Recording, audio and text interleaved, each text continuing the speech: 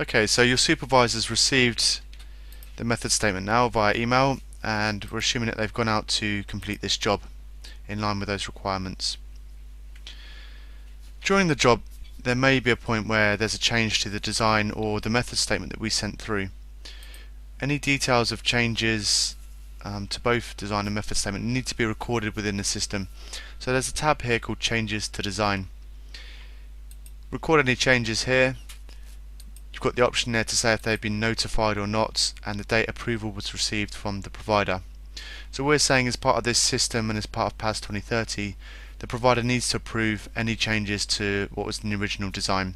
So for example, if a boiler is relocated from a kitchen to a loft, that would need to be detailed here, and a date of approval and person approved by saved in the system. More often than not, there's not going to be any changes to design, but just so you're aware, this section is here to record that information. Okay, so saying that the job's been complete in line with this method statement, we're now into the handover part of the job, which is the final phase. As you can see, clicking into this tab, there's some specific handover requirements for your operative to undertake in relation to, in this case, the EWI and the loft insulation. We've got these written in for all measures, so anything you select at the start of the job, you'll have the handover requirements listed here. Okay, so we're assuming that the operative's undertaken the handover, and we need to record details of what happened within the system. So I'm going to say that the installation was complete on the 27th, and it was completed by Bob Jones. I'm going to say it was commissioned on the 27th as well by myself as the supervisor on this job. There's space here for any commissioning information, such as measurements you've taken on a system, certificates that you've issued, such as a benchmark certificate for a condensing boiler. In this case, for the installation, I'm going to say that there weren't any specific measurements taken. You also need to record details of any building regs notification. So in this case, EWI falls under building regulations, so I'm going to say that was notified on the 27th, and we've got a certificate for that notification. In some cases, the handover may be undertaken by the provider, so you've got the option here to click this box which indicates that the provider's undertaken the handover.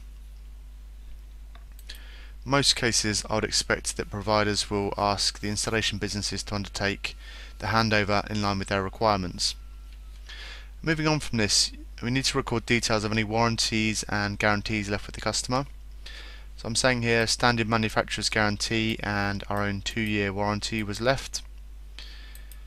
If the provider has any specific handover instructions that they want an installer to undertake, that can be recorded here as well. Again, I'm saying that there weren't any in this case, so recorded a non-applicable. You've got a tick box here to say if a demonstration was undertaken. If it's something like a boiler where you've got controls, I would expect a demonstration to be undertaken. In this case, for the installation, maybe not. I'll leave this box blank. Then we're on to recording what documentation was left.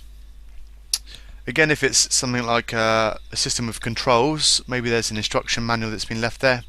In this case, I'm saying that some warranty documents and details of maintenance were left with the customer. Finally, we need to record the actual handover date of the measures to the customer, and again I'm saying that was all done on the same day on the 27th. There's a couple of documents we need to complete in order to finally complete the job.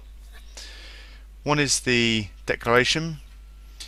Now this is a standardized template within the system that you choose at the end of every job. What you need to do with this is to print it off and leave a copy with the customer. The other document we've got here is the sign-off sheet. Again, this is a standard template within the system. You click the button and it will load up this template. What you need to do is print this off, have it signed by the supervisor who commissioned the job, record details of any documentation left, and then have a counter sign off by the customer to say that the job's complete and they're happy with what's been done. Again, you've got this option to upload documents here, so upload the completed sign-off sheet, and then that's it. You've completed a job from start to finish and you're ready for your Green Deal assessment. When you click the complete job button, this will fire off an email to your chosen provider. That will contain details of the handover you've undertaken and also a copy of the sign-off sheet for them to process the job.